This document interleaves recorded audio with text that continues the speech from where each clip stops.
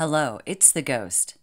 Welcome to A Stranger World Than Fiction, where we are taking a look at what's all going on out there. And this has to do with a strange bedside find, a 7-foot-tall praying mantis. Another strange experience by someone in our world. We're talking about the strange and unusual here on Stranger World. Take a listen to this account of the praying mantis. Let's see what they've got, and I'll give you my opinion after. This encounter was shared with UFO BC. Let's see what they had to say. This entry, his first entry on a praying mantis account, is on August 23rd, 2003. Hi, my name is Jim. I live in a small town on the outskirts of London. Here's an account that happened to me in April 2001. It's taken me this long to deal with it. I promise to you, everything that happened is true. I woke up at about 2:30 in the morning to find a tall praying mantis-looking being and a cloaked being by the side of my bed. I thought to myself, what crazy dream is this? The cloaked being looked at me from beneath its hood, revealing its black skin, which appeared leathery and reflecting light, much like a beetle's skin. I shut my eyes, thinking, this must be a realistic dream. But when I reopened my eyes, the figures were unfortunately still there. The cloaked figure looked up to the tall praying mantis type as if it was confused as to what actions it should take next. The praying mantis turned its head towards the hooded one and made a series of high-pitched clicking sounds. I sensed this was the one in command. Possibly the other one was some kind of security guard. It's at this point I realized I'm definitely not dreaming. I can hear them. I couldn't move, but my brain went into a deep panic. Oh my God, what's going on? What are they? I don't want to look too closely at the mantis, so I just glanced at it. And I recall that it was tall, at least 7 foot. It had to bend its neck because of the height of the ceiling. Its head was pointed, with large eyes. Its forearms were extremely long and moved in a jerky fashion. The cloaked figure was closer, crouched by my bed, so I couldn't tell how tall it was, but I could clearly see that it was wearing some kind of overlapping rigid armor, including a metallic-looking breastplate that had a series of circles on it. Its head was dome-like, with emotionless facial features. Its eyes were large and surrounded again by detailed ridges.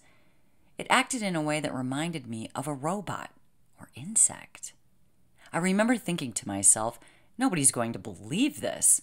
A bloody, giant-sized mantis and a medieval-style dressed alien. What the hell is this?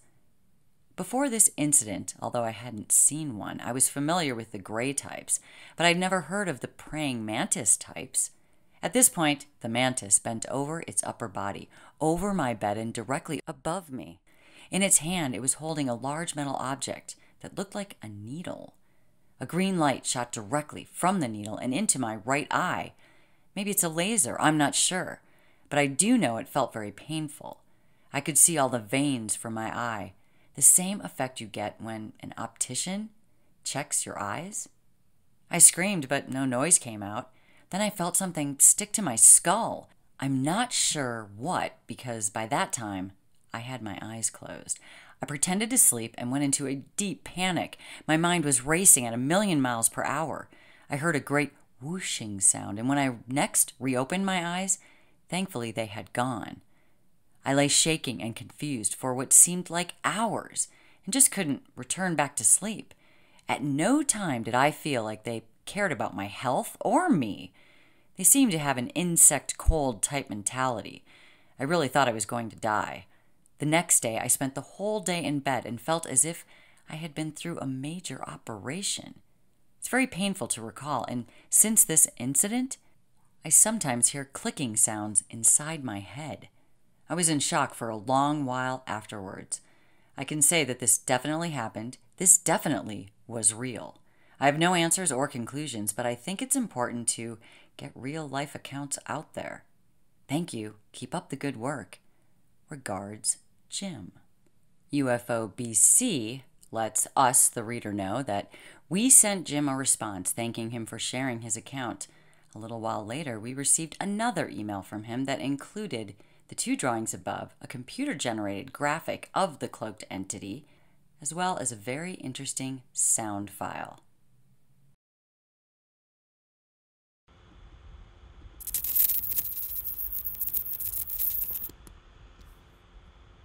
But let me read the September 2nd, 2003 entry that was the follow-up to UFO BC. Jim says, I don't feel any pain at this moment, but I can tell when I've been taken because the next day I'm completely wasted, like I've been in a medical operation. I just cannot move or do anything much at all.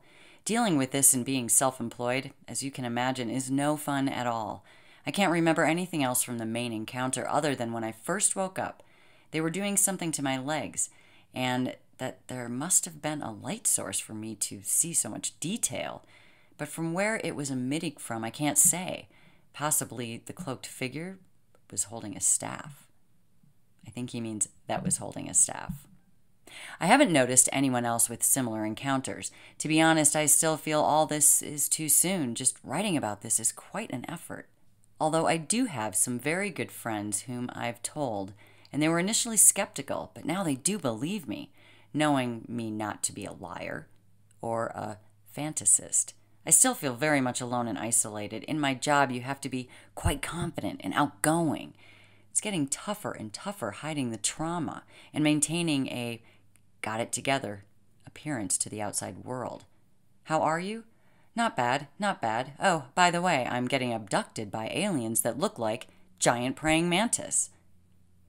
The day after the incident in 2001, I did do a word search on mantis-type aliens and got nothing. So at first, although I knew it did happen, I really just put it down to a very realistic dream and denied it to myself. Until 6 months ago, while surfing the net, I accidentally came across a drawing of a praying mantis alien holding a needle device. It was exactly what I had seen. I had a panic attack just looking at it. I just couldn't get it out of my head. The artist was Jay Westwood. It can be seen at alienalley.com. Also, on the same site, an artist by the name of Sylvia Rayner has drawn a picture of what the cloaked figure looked like. It's called Dark Entity. After a little research, I realized that these were well-defined aliens within ufology. If other people were seeing what I'd seen, then either it's a coincidence or it's really happening. You know, I've had nightmares before, but not in my own bedroom, and I've never felt any lasting trauma from a nightmare. I came across this website that made it easier to report your experiences. It even had a report form with a scroll bar to choose the different types of aliens, including praying mantis type. So I finally decided to write what I had seen and send it around. Why do I think they chose me? I've had many of what a lot of people would describe as strange experiences while I was a kid, seeing UFOs, the walls talking to me every birthday. But I think a lot of kids have these things happen. I prefer to concentrate on the things that I can say really happened. I was 18 years old, and in the summer of '92, and while working in London, I sneezed and a metal ball fell out of my left nostril. I told my friends, wow, London's so polluted. I must have breathed in some lead because a metal ball fell out of my nose. I now suspect it was possibly an implant. And in the summer of '96, it was a real hot night, so I thought I'd climb out of my bedroom window and onto the roof of my house. I got the strangest feeling of being watched. I looked into the star-filled night sky and had the crazy thought of trying to communicate with aliens telepathically. I know how that sounds crazy, but I'm sure a lot of people have tried it. It felt right somehow. I just sent out the feelings of love and that if anyone could just pick this up, I'd like to communicate. To my utter amazement, way up high, a ball of light appeared. I assumed it to be a satellite until it turned, dived, and hovered 200 feet above me. I could barely see. It was a ball of light. It made no sound whatsoever. I stared in utter amazement. I felt calm and euphoric, completely at one with the world. The ball then just disappeared. I climbed back into my bedroom and fell into a deep sleep. Since then, I started to have really strange experiences. I'd wake up in the middle of the night floating above my bed, or worse, floating in between my bedroom wall. One time I even floated outside my house, and in the distance, I could see the ball of light. I was getting pulled towards it. I imagined myself surrounded by white light, and I flew back to my bed with a thud. I don't think I was astral projecting. This felt real. Then these experiences completely stopped. And I mean, so much so that all of this started to become a distant memory. I started to get on with my life. And then the praying mantis encounter happened. So I'm really not sure why they chose me. Maybe they sensed a spiritual awaken within me, or more likely it was just a mere opportunity. They just spotted some young fool on a roof of a house and thought, he'll do easy pickings. One thing's for sure, I really felt no spiritual vibes or energy, if you like, from these beings at all. I just felt like a lab rat. Sincerely, Jim G. And that is what Jim says. Now, what do I think about all of this? Let's talk. Not only is this an alien abduction account, the aliens are taking on the form of an insect we know here on Earth, the praying mantis. Although this guy does convey a sense of fear, he's also backing up his reliability by letting us know what his friends and coworkers think of him, which would be honest. Even with all of that, I'm giving this account a thumbs down. For me, this share by Jim G doesn't sit right with me, and I'm going to be pretty short and sweet about it. I think this person, who, as we've learned by now, things on the internet, we don't know what it is. This could be a man, a woman, or even a child. But this person should, in my opinion, maybe look into a career of fictional stories and creative writing. There is nothing here that makes me think this person is credible or a reliable source for real and true information.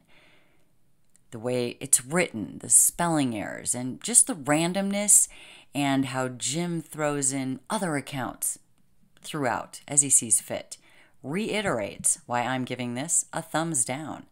I do not believe this story to be true, and I wish this guy all the best in continuing on with his creativity.